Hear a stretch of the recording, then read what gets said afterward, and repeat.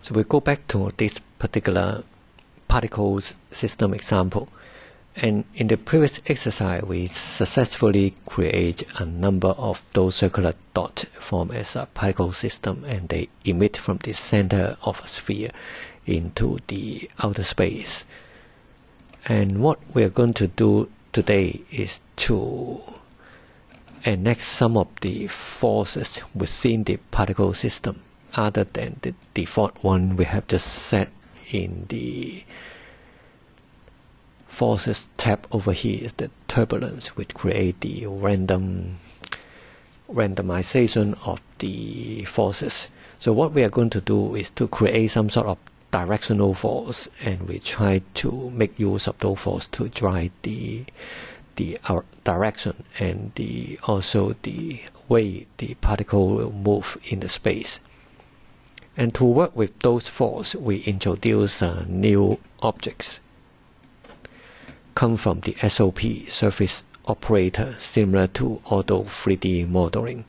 And what we are going to do is select something we call a metaball. So metaball is some virtual 3D objects. Virtual in the sense that it's not a real object. So it's usually we try to make use of the metaball to create some sort of regions in the three-dimensional space. So in this case, we'll try to create a region which include all those particles within the system, and of all particles within that particular region, they will be affected by the force we are going to introduce. So the next one will be the force. So we first define the region over here, and then we connect the region to the force, and the force within this particular region defined by the sphere, the circular area over here, will affect the behavior of these particles within these regions. So in this case, if we examine the property of the metaballs, we can find the default radius is actually quite small. This is 1 unit.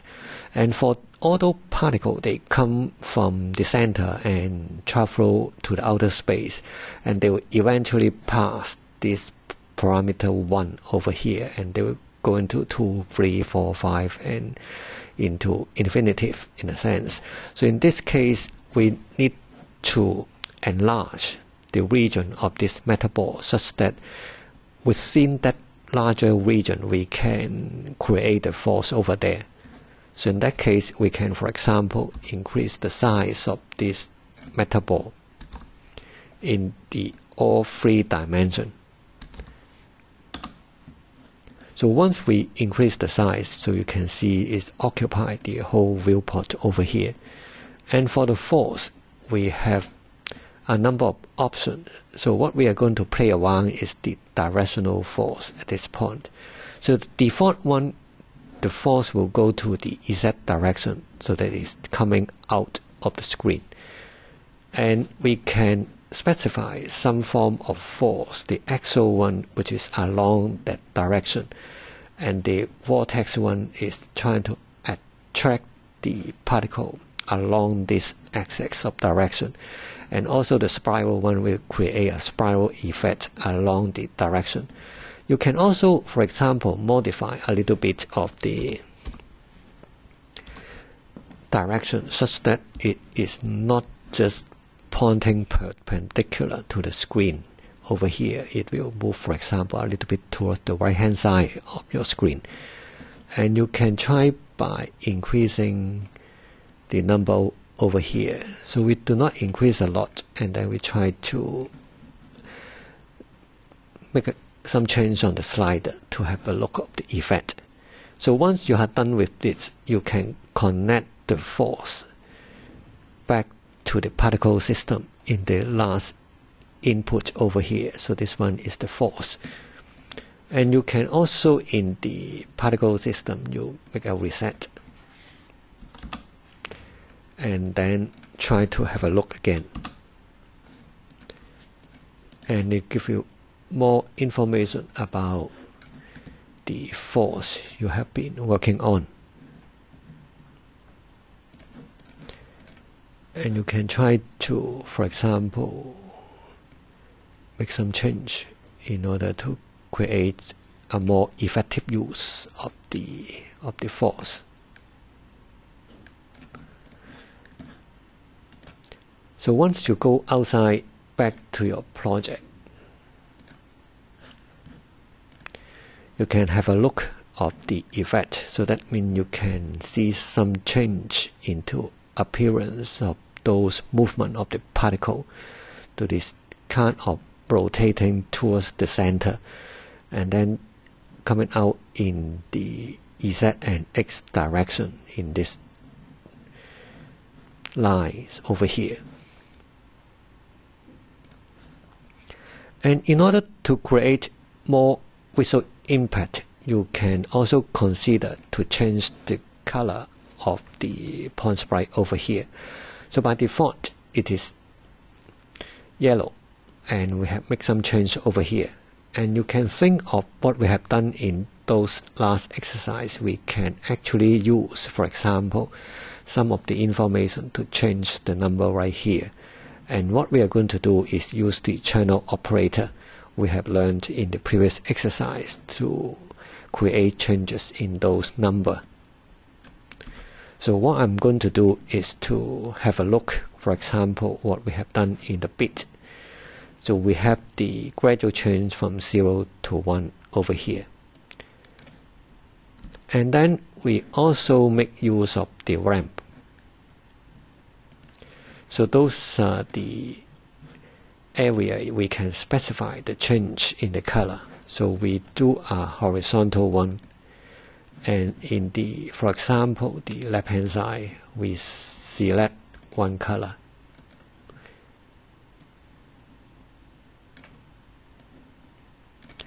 And also on the right hand side, we select more or less the same color. And in the middle, you can, for example, change it to some other color. So essentially you can have a gradual change of those colors from the very beginning, yellow, blue, and then back to yellow again. And next step is we can try to compress this one into one single horizontal line. So the dimension is 256, and then 1 over here is this particular line over here. And the next step is, because this is a top, we need to convert it into a channel operator. So we select the channel operator, select the new object called topto, and then we drag this one to this top parameter. It will give you a number of lines over here. You can have a look. It's actually the change of the RGB color according to the information in this line. So in this case, we just make use of the RGB and remove the alpha. And the next step is we go back to the chop and make another object called the lookup. So this lookup is a kind of lookup table. You input this one as a table, and you input the bit as an index. So if you give you this piece of information, this is change of RGB simultaneously in some funny way. And what we are going to do is to make use of the RGB to modify the color over here by using the export chop we have done in the past.